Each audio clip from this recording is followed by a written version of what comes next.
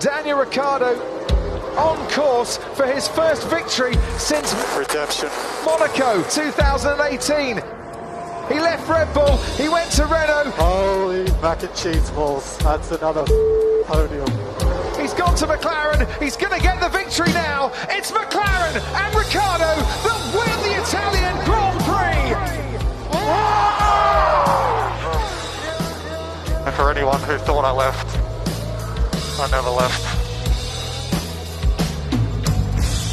Winning in Monza was probably all I needed to give me all the happiness in 2021.